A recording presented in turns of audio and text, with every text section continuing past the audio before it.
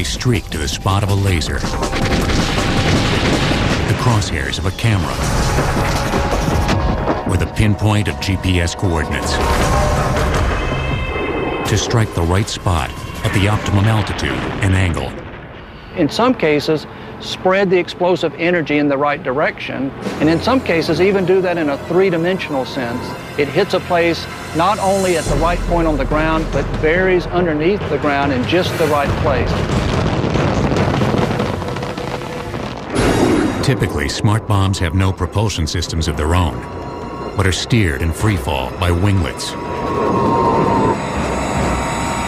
The Tomahawk cruise missile, one of the workhorses of the Iraq War, also uses GPS guidance and television imagery. But its jet engine makes it a missile, not a smart bomb.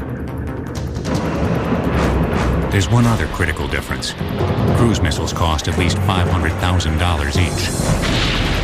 A smart bomb, as little as $20,000.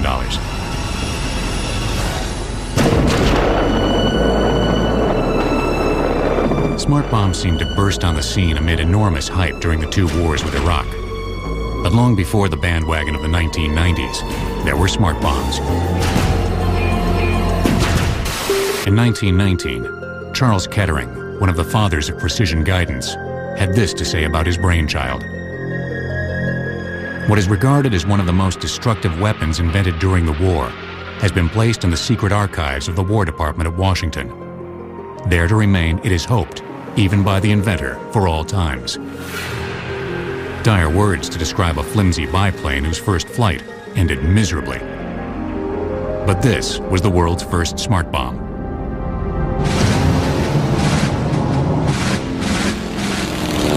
World War I pilots experienced for the first time the stark equation of aerial bombing.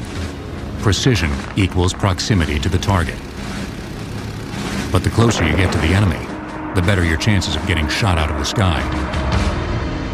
General rule is if the target is worth destroying by us, it's worth protecting by the enemy. So any target you're going after is probably going to be fairly heavily defended. The only way to stem the carnage was to start removing the pilot from the equation, to make a remote-controlled bomb. This is the so-called aerial torpedo, a prototype for a guided weapon invented in 1918 for the U.S. Navy. Not to be outdone, the Army appealed to an inventor and future president of General Motors. They went to Charles F. Kettering and asked him if he could develop something similar for them. Officially still called an aerial torpedo, the bomb was nicknamed the Kettering Bug. The Bug was a hybrid chemical weapon with a 200-pound payload of high explosives and mustard gas. A wing and motor assembly was fitted onto the warhead. For a runway, a short section of dolly track.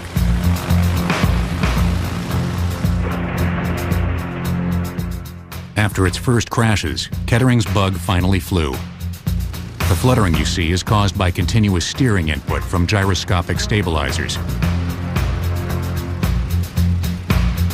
Range was controlled by an odometer that counted propeller revolutions. When it reached a preset distance, up to 75 miles, the ignition was killed and the bomb dove. But there were a great many bugs in Kettering's Bug, which was unreliable in testing and deployed too late for combat. Still, in great secrecy, work continued on guided bombs. As two wings gave way to one, in early December 1941, a new kind of flying bomb was tested. Its first flight, as sorry as the Kettering Bugs. But on December 8, 1941, one day after the Pearl Harbor attack, the so-called controllable bomb went airborne. An early version of an optical or television bomb. That's right. It's 1941 and the military already had a TV camera inside a bomb. From a chase plane, the bombardiers saw the TV image and flew the bomb by radio controls, like a really big remote control plane. You're essentially sitting inside the bomb because the TV camera's in the nose and you're flying the bomb. But as the conflict deepened, the U.S. military thought it had the answer to precision bombing, and it wasn't the controllable bomb. In order not to bomb churches, habitations, and only to hit military targets. An instrument of this nature was vital. The bomb sight is just this instrument. The famed Norden Mark 15 bomb sight aimed a bomb drop while taking over a plane's controls during the approach.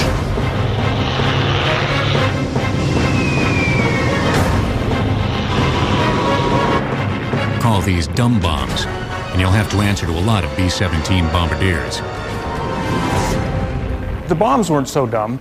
The equipment they had, the bomb sights they had were actually pretty good. Under a calm environment, a single airplane can drop the bombs generally within 500 feet of a target. But when you put them in large formations and throw in bad weather and people shooting at them, the typical World War II bomb missed by more than 1,000 feet from any target. That's why it would take hundreds and even thousands of airplanes, say, to destroy a single factory. The military term was bombs per acre, saturation bombing.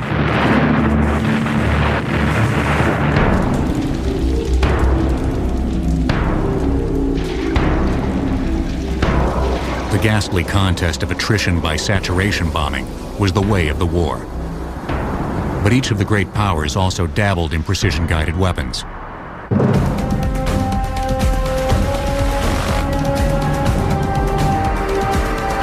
The terror bombers of the age flew a barbaric kind of smart bomb. Kamikazes. Obviously, it kills the pilot, but they provide that terminal guidance for an anti-ship missile. The Germans had a sizable arsenal of guided bombs. One was the Fritz X, named for the X or cross of its tail, which could be remotely controlled during the bomb's descent. It had a flare on the back of it so that the pilot could see where the bomb was, and then he would steer it with a little toggle switch, just like you fly model airplanes today. And he would guide that and just superimpose that bright dot over the target and glide it in.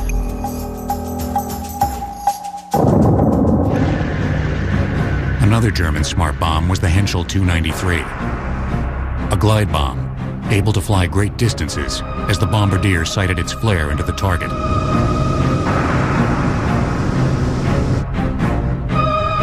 This American glide bomb is television guided, like the earlier controllable bomb. The bulge beneath the bomb houses the TV camera.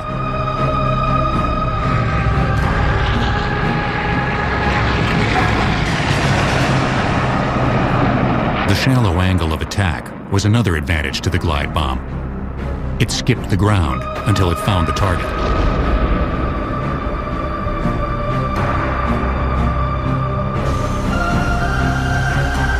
Here's the view from the bomb, looking remarkably like an image from the 1990s. But the year is 1944. The German V-2 rocket lit a fire under yet another smart bomb project, one that involved the first son of an ill-starred American family. By the fall of 1944, the V-2 was striking British cities. Secretly, an American project codenamed Aphrodite was underway to destroy the V-2 launch sites. Worn-out bombers, like the B-24 depicted in this period cartoon, were re-enlisted. Wired for radio remote control. Fitted with television cameras. The plane was then loaded up with explosives to make the equivalent of a 20,000-pound bomb. One of the Aphrodite volunteers was Joe Kennedy Jr. Joseph P. Kennedy Jr. was a Navy pilot. He had just completed his tour of duty in Europe. Technically, he could have gone home, but he volunteered to stay for this highly classified project. Basically, he had volunteered to be a takeoff pilot. Pilot and co-pilot were needed to get the bomber airborne, after which they could parachute to safety. The pilotless bomber could then be remotely steered over the channel and into the V-2 sites. On August 12, 1944, Kennedy took off on mission number 3. Joe Jr.'s mission should have been a really short one. He and his co-pilot, Wilfred Willey, really just needed to take this bomber off, get it into straight and level flight, and then bail out. While they were still over Britain, there was a premature detonation. As a secret report said, the plane was, quote, suddenly enveloped in a large circular ball of flame and white smoke and disintegrated in the air. The bodies of Kennedy and his co-pilot were never found. Aphrodite flew a few more missions, but never knocked out a V-2 base. Later, in 1944, the project was scrapped. Then, the drive towards guided weapons abruptly vanished in twin mushroom clouds. Hiroshima, Nagasaki. Development of conventional guided munitions ceased, and they ceased all funding for it and all interest in it because they thought that the nuclear weapons would replace all that and there would not be any more conventional wars.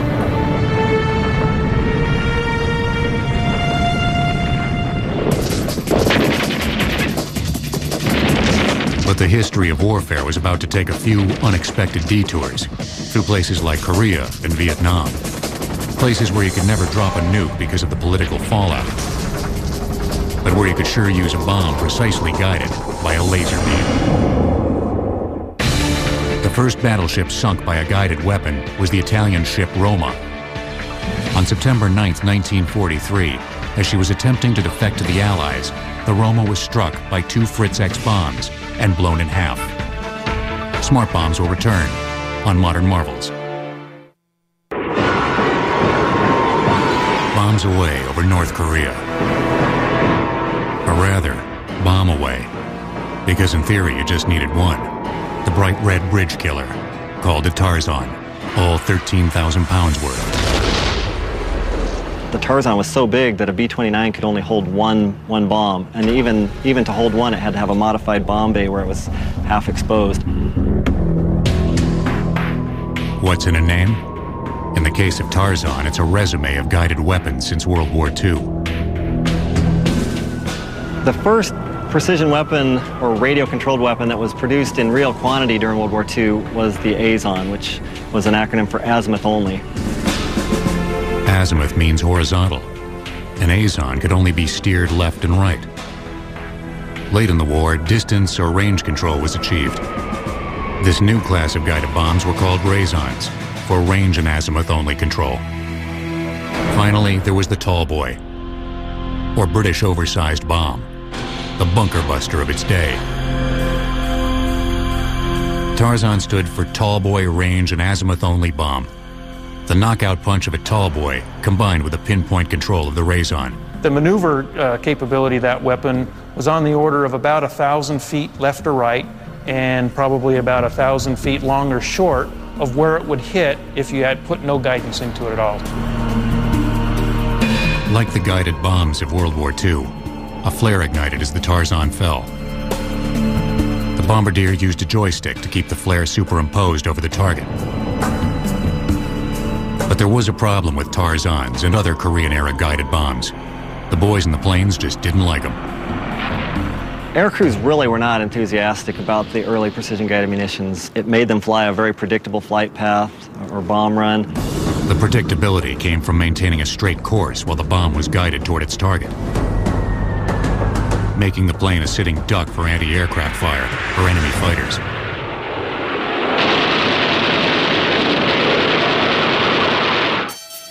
From World War II through Korea, guided bombs had the stigma of being oddball devices that few airmen wanted a part of.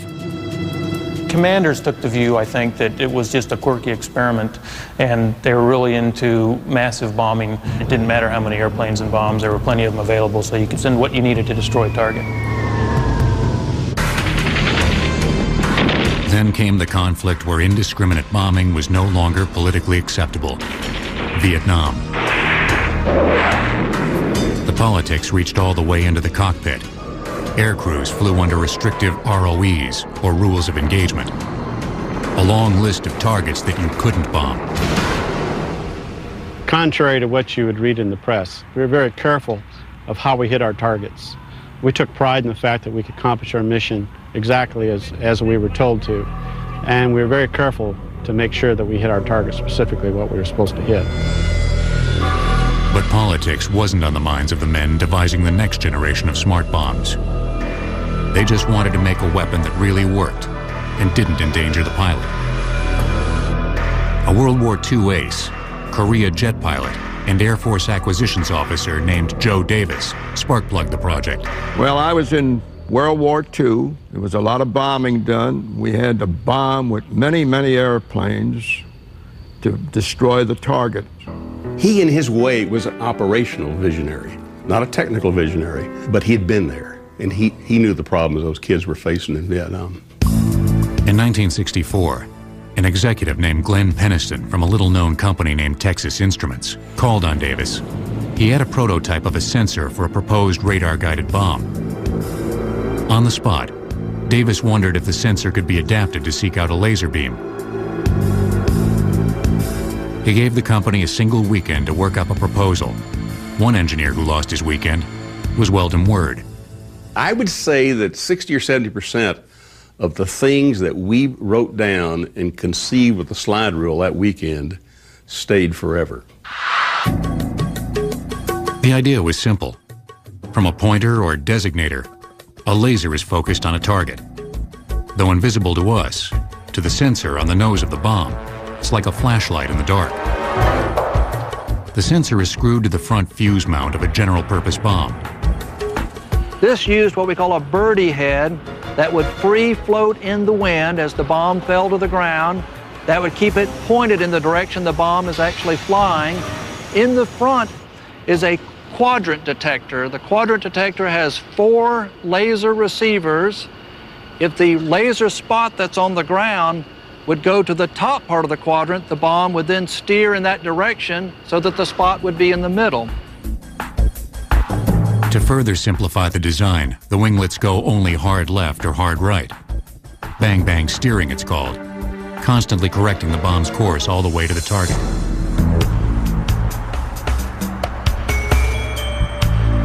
This footage from 1968 is of an advanced test. Laser-guided bombs had already been proven accurate against stationary targets. But could one hit a moving target, such as this remote-controlled tank? The unmanned tank was set loose. One jet followed it with a laser beam, while the other one released the bomb. Striking within 10 feet was considered to be a direct hit.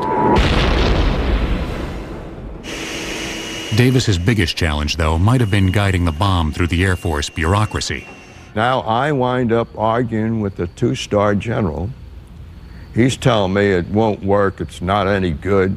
And I'm telling him we're already hit the target. We got a CEP of 10 to 12 feet. We already hit a moving tank. And then the 3-star general at the end of the table shut him up.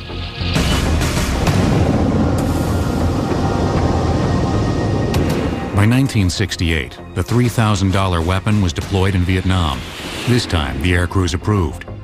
We use them primarily against pinpoint targets. Laser bombs were perfect for pinpoint targets, such as targets like gun emplacements, AAA.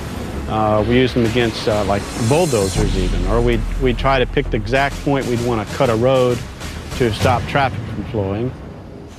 Air crews called them Zots, a name borrowed from Flash Gordon. Zot vanished, but one other nickname stuck. I heard the term smart bomb when I was in that squadron. We used to call them smart bombs, and the unguided bombs were called dumb bombs. In a single operation against a bridge in 1972, Smart won out over dumb.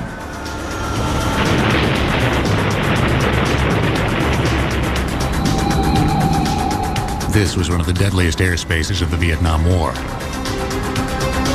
Above the so-called Dragon's Jaw, the Tan Hoa Bridge over the Song Ma River.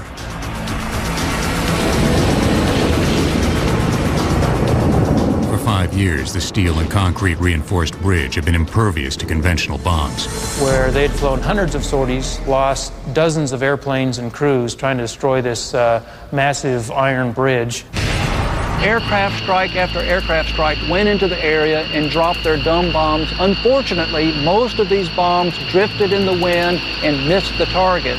So there were craters all around the area of the bridge, but the bridge was still standing. In May 1972, 8 planes were sent against the bridge. 4 planes trained lasers on the target, while the other 4 released their bombs. 4 direct hits, and the Dragon's jaw had taken a knockout punch.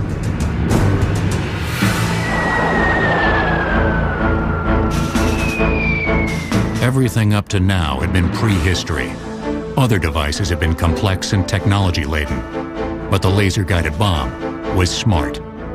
I would say that was really the first weapon that worked, and it worked so well that air crews didn't mind dropping them. In fact, they were enthusiastic about dropping them. Still, they were small fry in the big picture. Politically, Vietnam was an aberration. It was a small war, and we're still in the heart of the Cold War. These things aren't going to happen on a regular basis. But the small war would become all too regular, giving rise to both a seeing eye bomb and a GPS bomb that could literally hit what it couldn't see. During the Vietnam War, the U.S. dropped more than 7 million tons of bombs, fewer than 25,000 tons of which were laser-guided. Smart bombs will return on Modern Marvels. You are the bomb, hunting the enemy and hurtling towards him at thousands of feet per second.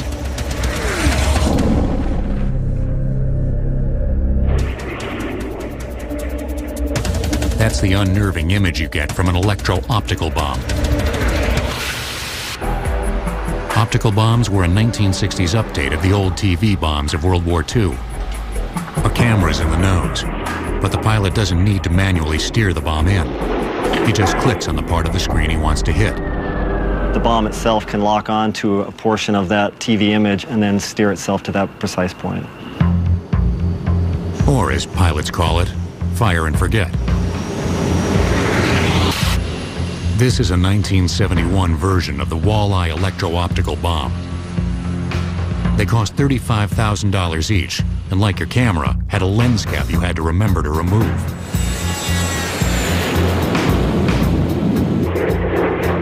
During flight, a second protective cap is jettisoned. Now the bomb's eye is wide open. Target is locked. Walleye hits the bait.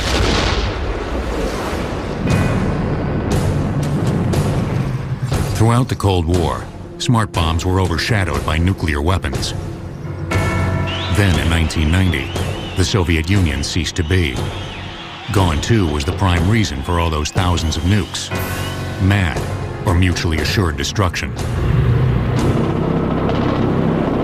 1 year later, a new generation of superweapons was ready for their primetime debut. Of course, Desert Storm was a media event in a lot of cases. I mean, you'd get a lot of footage from Vietnam and see those things, but it would be events that happened weeks ago. During Desert Storm, you're getting things that happened last night. During the 30 days of aerial bombardment, all the talk was of smart bombs. Oh, that building is gone, you know. Gun camera footage from electro-optical weapons put TV viewers inside the bomb. Laser-guided bombs were even more accurate, striking an average of 3 meters away from the crosshairs. The word plink entered the vocabulary, as in tank plinking, where smart bombs destroyed enemy vehicles. Another euphemism, collateral damage, gained currency. The number of civilians or collateral dead and injured were fewer than the saturation bombing campaigns of previous wars.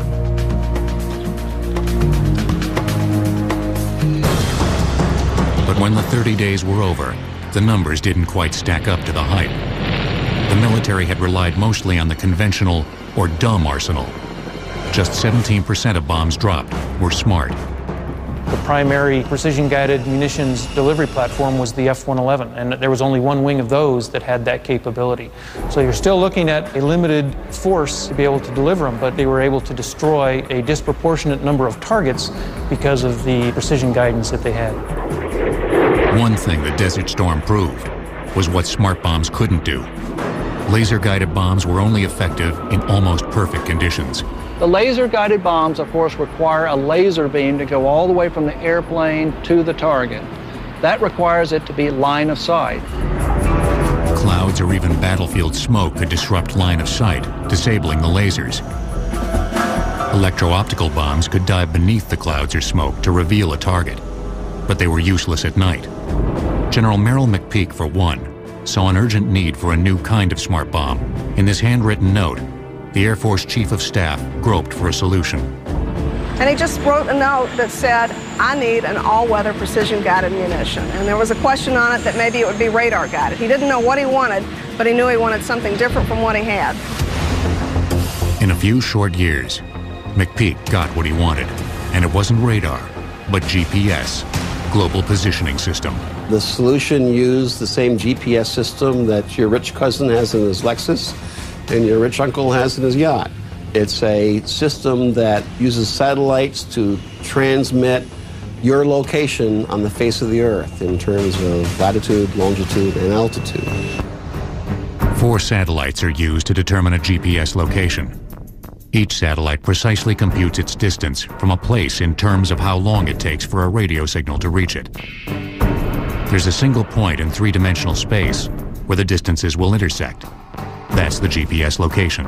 The new satellite-guided bomb was named JDAM. JDAM stands for Joint Direct Attack Munition.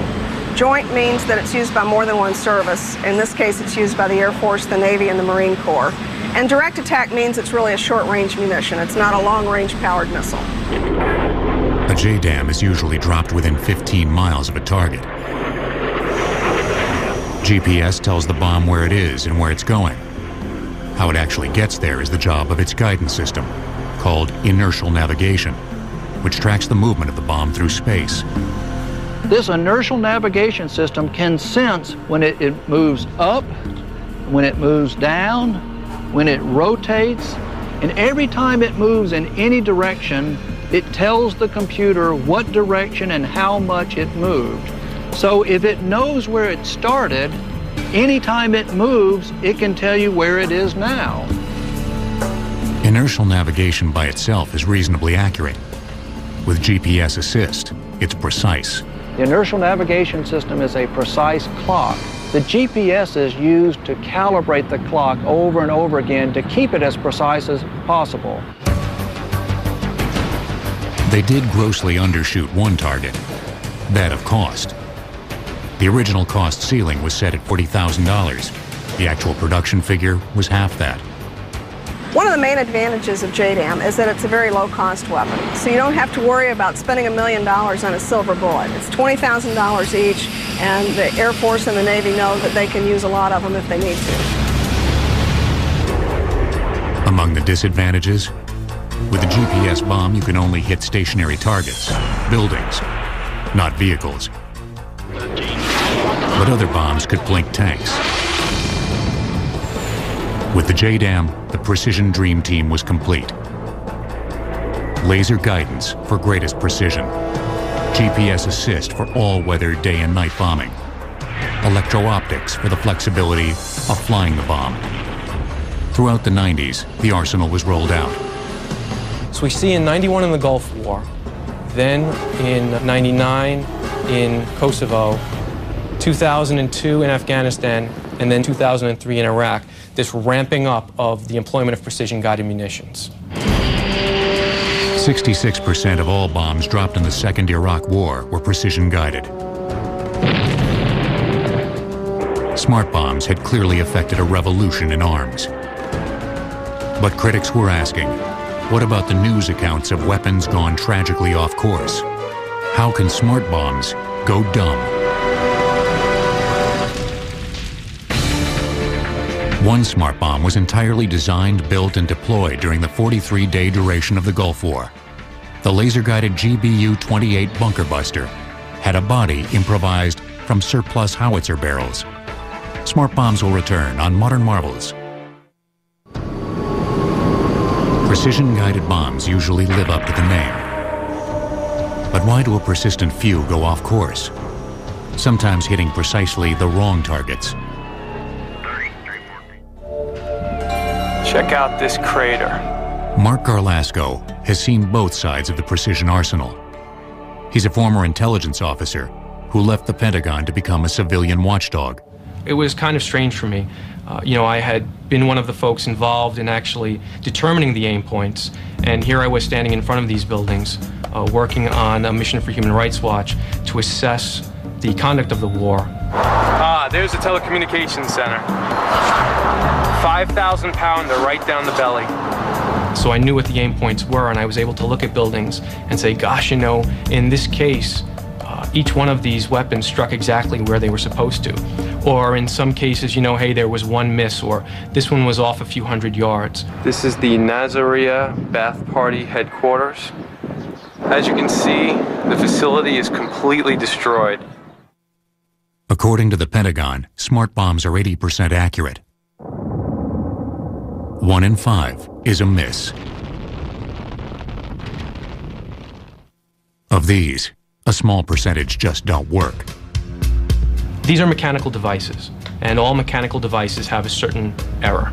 A JDAM, for example, has about a 2% mechanical error. And just because of the nature of mechanical devices, it will fail 2% of the time. Then you also have human error. You've got to have a person inputting the coordinates for where the bomb is going to be dropped. And if they make a mistake, people will die. There are also intelligence errors, despite a rigorous system of targeting. When I was in the Pentagon, intelligence drove targeting, and we would take a look at what the objective was. And we would feed targets to the warfighter. There would be a review of those targets.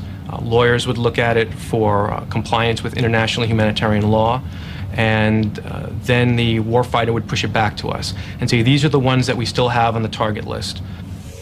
With potentially hundreds or thousands of targets on that list, there will be errors. Kosovo, May 1999. CIA targeteers choose a building in downtown Belgrade they believe to be a weapons depot and dispatch a B-2 bomber with 5 JDAM GPS-guided weapons to strike it. Were they accurate? Very accurate. All 5 struck the building. All 5 struck their aim points. The problem is, the building wasn't what they thought it was. The building was the Chinese embassy. There were 24 casualties, 4 killed, and the United States had a diplomatic crisis on its hands. The official explanation was that targeteers were working from an older map of the city. The Chinese embassy had moved years earlier. In Iraqi freedom, the problem wasn't that we didn't have the right address. It was that often, no one was home. One of the issues is, a lot of the buildings were empty. When the bombings took place at the beginning of the war, the Iraqis had plenty of lead time, and they knew that the war was coming. So this is one of Saddam's bunkers. When I was in the Pentagon, you're doing the best job that you can with the information that you have. And you have to understand that the adversary is doing his very best to deny the information from you. And so you're trying to put together a puzzle from thousands of miles away. Or sometimes from just a hilltop away.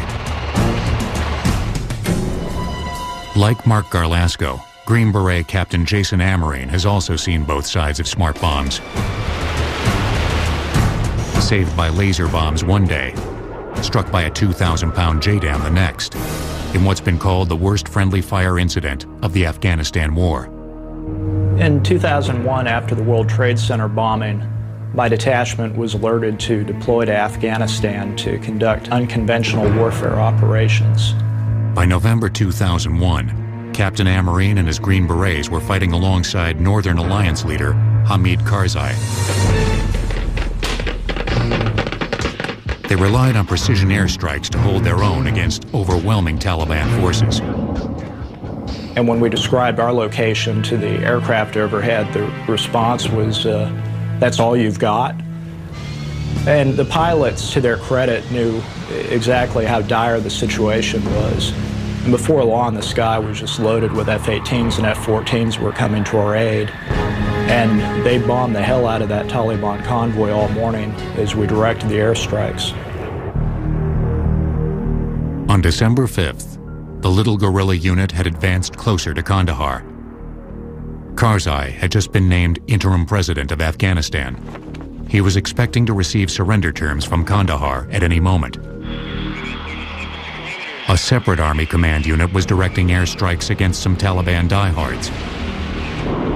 From 39,000 feet, a B-52 bomber released a JDAM bomb that was a direct hit on Captain Amarine's position.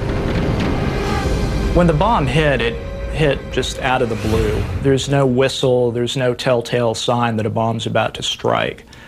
All I knew is there was a massive explosion and I flew through the air. That morning, I lost 22 of my Afghani soldiers, 22 of my best Afghani soldiers. I also lost my team sergeant, Jefferson Davis, my senior communications sergeant, Daniel Pettitori. A friend of mine that was with the headquarters named Cody Prosser was also killed. Amarine himself had both eardrums blown out and shrapnel in his leg. Hamid Karzai was wounded in the face. The preliminary report on the incident, called a fatality bulletin, blamed an overconfident operator who, quote, failed to have his assistant double-check and confirm his target calculations. And so you have 3 Americans died in the strike, and Hamid Karzai almost died. Now, had he been killed, where would Afghanistan be today? Having experienced the alpha and omega of smart bombs, what does Captain Amarine think? One thing I can't stress enough is things are going to go wrong. It's never going to be sterile. You're always going to be hurting people that you intend to hurt and also people you don't intend to hurt. It's just you do your best to make sure that the bombs are dropping on the right target. Warheads on foreheads, as a friend of mine would say. The 80% of direct hits means the technology works. The occasional accidents remind us that war will never really be surgical. The danger in thinking that smart bombs are somehow safe is that we may be quicker on the trigger. The threshold for going to war is lowering. The more you use these weapons, the more we see in these weapons a license to resort to war more frequently, the more we will see that civilian casualties are not a thing of the past. But it's the military's job to be ready for any eventuality. Future wars may be fought with smart weapons like these, robot paratroopers and pinwheeling killing machines.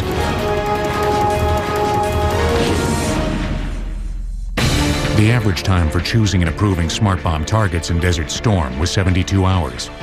By Operation Iraqi Freedom, the average was only a fraction of that and could be done in as little as 12 minutes. Smart bombs will return on Modern Marvels.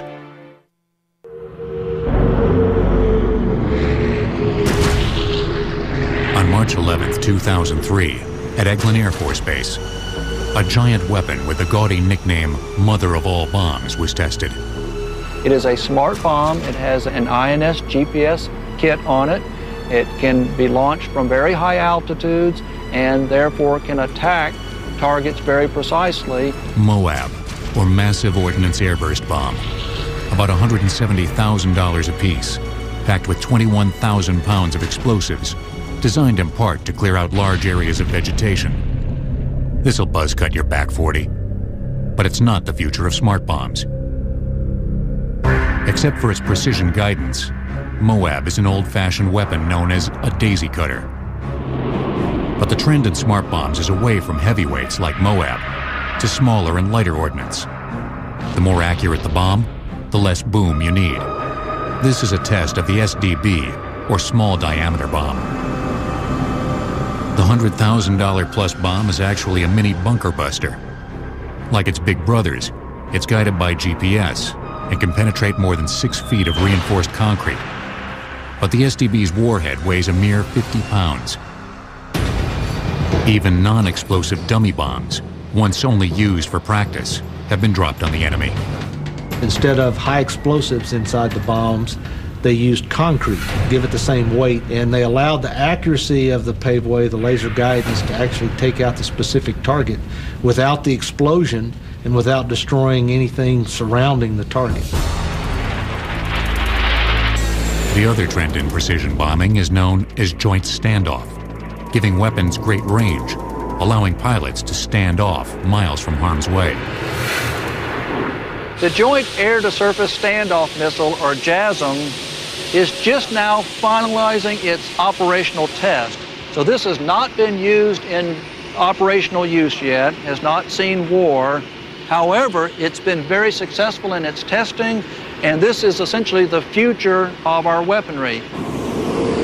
Costing between $400,000 and $600,000, JASSM can fly to a war zone up to 70 miles away. Arriving above an enemy position, it begins circling, trolling for targets while feeding TV images back to command stations.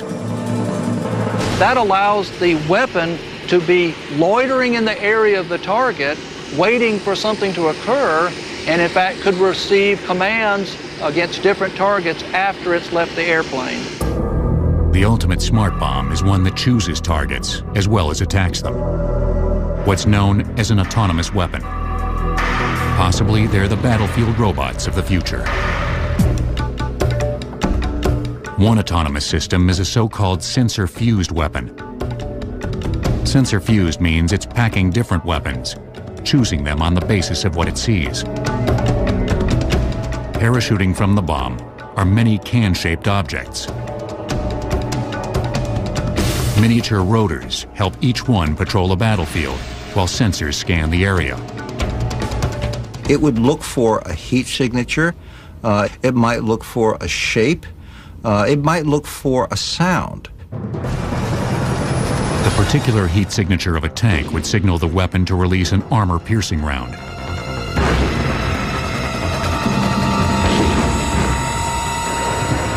This is a live-fire test against tanks of the $300,000 plus weapon. For human targets, it would choose to spray a lethal hail of bomblets. Autonomous and standoff weapons may finally fulfill the 85-year-old goal of precision weaponry: to remove the pilot from the bombing equation. With pilotless drones and autonomous weapons, the dogfight may one day go the way of the medieval joust. Pilots of my generation feel like that potentially we're the last generation that's going to be able to serve out a full career in frontline combat aircraft that are manned.